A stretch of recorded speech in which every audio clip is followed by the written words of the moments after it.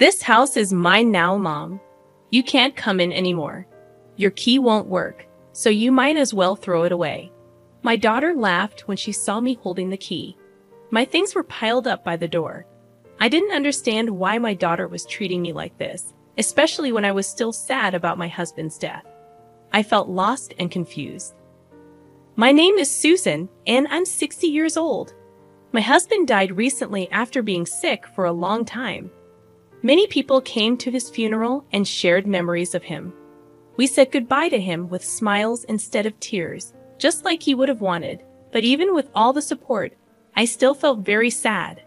We have a daughter named Emily. She got married and moved far away. And we haven't seen her much lately, even during holidays. She left quickly after briefly coming to her father's funeral. Before Emily got married, she was very close to us. She always said she couldn't stand the idea of living far away from us, even though we encouraged her to live independently after finding a job. She believed that meals tasted better when the family ate together. I usually came home late from work, so we made sure to have meals together on my days off. Maybe Emily said this to cheer up her father, who was getting weaker because of his illness. We were really happy and thankful for Emily's thoughtfulness. Then, Emily suddenly told us she was getting married and quickly got the marriage paperwork done. After that, she left our house in a rush. We were confused by her sudden decision. We only met her partner once and had a brief conversation with them. It seemed like they truly loved each other, and we only wished for Emily's happiness without interfering in their relationship. However, a few months after getting married, Emily stopped talking to us altogether. We worried a lot and kept sending her messages and calling her every day to check if she was okay. But she didn't reply to any of our messages or calls. Finally, when she did answer, she sounded annoyed and told us to stop bothering her. She even joked about only talking to us if we sent her money.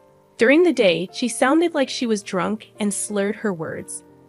My husband heard all of this and just sighed deeply. Emily's behavior seemed to be influenced by her husband, Ole. After that, my husband never brought up Emily again. Some years later, Emily shamelessly asked us for money because she was having financial problems. That was the last time she and her father saw each other. Over the years, my husband and I made many memories together. We traveled and picked up new hobbies whenever he was well enough. Eventually, my husband passed away. When I came back home from his funeral, I was shocked to see movers directed by Emily piling up my belongings outside. She told them to just stack everything in a corner. When she saw me, she said, "Well, Mom, this isn't your home anymore. I've packed up your things. You'll have to find somewhere else to live before it starts raining and everything gets wet." Emily, why are you doing this? What's going on? Please, tell me what's happening. I was just so confused, not understanding anything. What's there to explain? You already know, don't you? This house is supposed to go to Emily after me. Don't act like you don't get it. Emily said this, and then a big man stepped out from behind her. It was because of him that Emily changed. His name is Ali, and he's Emily's husband. Meeting him changed Emily completely. We were introduced to him as a regular guy who worked at a company. But later we found out he was involved in shady business stuff. When we learned about this, we couldn't understand how our honest Emily ended up with someone like Ali, and we were really worried. Emily and Ali kept us away from them. But a few years ago, they suddenly came to our house and shamelessly asked my husband for money. It shook me deeply, but my husband stayed calm and mentioned a will that even I didn't know about back then. It clearly said that this house would go to Emily and everything else to me. Now that Dad has passed away, the house belongs to Emily, so outsiders should leave quickly. You have no right to live here. Don't pretend you've forgotten. Ali kicked my things aside and sneered, but you can't just show up here all of a sudden. Seeing my stuff piled outside, I didn't know what to do. I felt completely lost. Now, Ole, don't be so harsh. Mom shouldn't stay here, but we're still family, right? Emily said this as she came closer to me while I held onto the key. Don't be so sad. You'll always be my mom. You can use this key to come to the house anytime. Don't feel too down. Then she took the key from my hand and threw it as far as she could. "What's the matter with you?" The key flew through the air and disappeared. I was shocked by Emily's unexpected action. Turning back to her, I said, "I'm sorry about that." Upon closer inspection, I realized that the key was already useless. I forgot we changed the locks earlier. There was no point in you holding onto it, so I threw it away for you. Don't act like I've done something terrible. It's not that big of a deal. Emily and Ole looked at me in disbelief and burst into laughter. Emily's face, now completely different from before she got married, showed that she would do anything for her own benefit. I felt tears starting to form. Then I remembered my husband's gentle smile, as if he was telling me to stay strong. "Emily, I understand what you're trying to say, but you're getting the wrong idea. This isn't the right place to talk. Let's go inside." I urged Emily and Ole to come inside, but they resisted. "We're still moving in, and don't act like you're in charge, telling us where to talk. This isn't your house anymore. You need our permission to come in," Ali snapped back. Faced with Ali's rudeness, I insisted, "We need to discuss this house. It's not yours yet." "I'm just about to explain," Emily interrupted. "I've called someone who can explain it clearly, and he'll be here soon. Let's go inside and have some tea. If you keep refusing, I'll call the police. Don't make me say it again. This house doesn't belong to Emily. If you understand, come inside quickly. If you try anything, I'll be the one calling the police," I said firmly, unsettling them a bit. "Well, it might be the last time we listen to an old woman's nonsense. You're getting old anyway.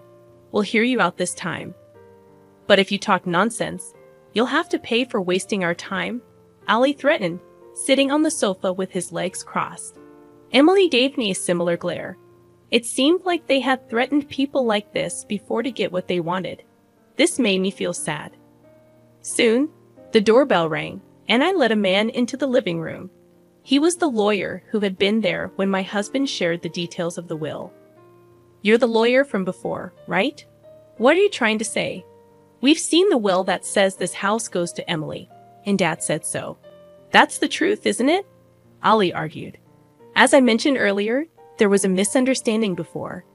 The will includes a condition, and if that condition happens, the inheritance changes," the lawyer clarified. "Why are you confusing us with all these complicated terms?" Emily responded in frustration. Seeing their confusion, the lawyer took over to explain. "A conditional bequest with revocation means the will has conditions. In your father's will, the condition was that Susan could stay in the house as long as she's healthy. Emily would only inherit it if Susan couldn't live there anymore due to health issues or passed away. Your father was very clear about this." Ali and Emily looked completely confused. Did he really say that? Even if he did, we wouldn't remember. What's this talk about revocation? Emily shook her head in disbelief. "Okay, then what about those conditions?" Ali asked, sounding a bit shaken but still defiant. "By trying to kick Susan out of the house, you violated the conditions of the will. Because of that, Emily lost her right to inherit the house," the lawyer explained straightforwardly. "Wait. So you're saying I can't inherit just because of that? That's ridiculous." Emily exploded in frustration. "That's the essence of this will. Breaking that condition, whether it's minor or major, leads to revocation," the lawyer explained calmly. "When did we ever break that condition? Can you prove it?" Ali leaned in, clearly trying to intimidate the lawyer. The lawyer cleared his throat. "There was a moving truck outside, arranged by you two, wasn't it? You were trying to move your things in and live here without Susan's consent. Don't act like we did something wrong. We told Mom about it. She just forgot and panicked on her own. That's not our fault," Emily protested. "Such childish excuses don't work in the adult world. Not only did you move in without permission, but you also threw my belongings outside, telling me to leave quickly," the lawyer replied sternly. "I never said that. You're the one lying. I can't believe my own mother would make up such accusations. If you keep this up, I'll sue you. Do you want that? Being sued by your own daughter is the last thing you want, right? So take back what you said," Emily threatened, her voice filled with anger. The lawyer remained composed and pulled out his phone. "We can't retract the truth. Multiple witnesses saw and heard you telling Susan to leave. We've even recorded their testimonies." He played a video with statements from movers and neighbors. Everyone's stories match. "They'd all say you two told Susan to leave. You could have paid them to say that. How can we trust this? Stop making a fool of us," Ollie accused, but the lawyer ignored him. Instead, he produced a key.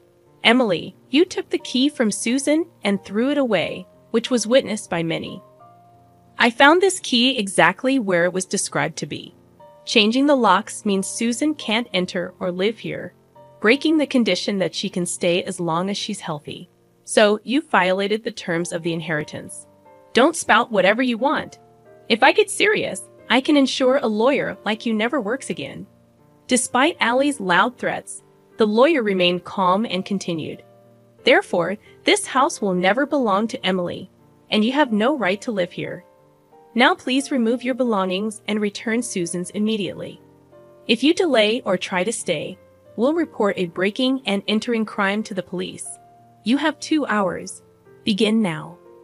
The lawyer clapped his hands sharply and checked the time on his wristwatch. "Police, you say? Such nonsense won't intimidate me," Allie blustered, but the lawyer countered. "I'm a professional. This is not a lie. Getting in trouble with the police over this would only cause more problems for you." Even Ollie seemed to understand that this wasn't an empty threat. "Oh no!" Ollie and Emily began sweating profusely and quickly got up to start moving their things. It seemed Ollie was more bark than bite, like a big guy with no courage. "I'm sorry. We'll put everything back right away, so please don't call the police, okay? Please?" Emily pleaded sweetly with the lawyer and yelled at the movers outside to reload the truck. But they refused, saying there was no such agreement. In the end, Ollie had to rent a car and somehow managed to load their belongings. Just loading isn't enough. You must put everything back the way it was. If Susan's belongings are damaged or dirty, clean them up. Any damage, and we'll report property damage and seek compensation, the lawyer reiterated, pushing Ollie and Emily to restore everything within 2 hours after loading their belongings. After loading their belongings, Emily tearfully asked Ollie, "Now that we've packed up, what do we do?" "How should I know? It's because of your dad's strange will," Emily sharply retorted, blaming Ollie for not paying attention to the will properly. Despite their argument, they drove off, leaving the scene. I thanked the lawyer profusely and returned to my home filled with memories of my husband, feeling relieved. Later, I heard that Ollie and Emily had caused trouble in their previous town and moved to our house, almost like a secret escape.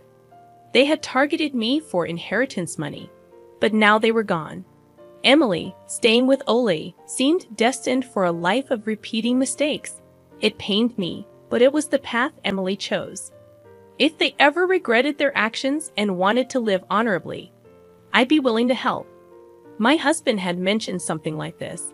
For now, I'll enjoy my time in our shared house, perhaps even trying skydiving, something my husband had wanted to do.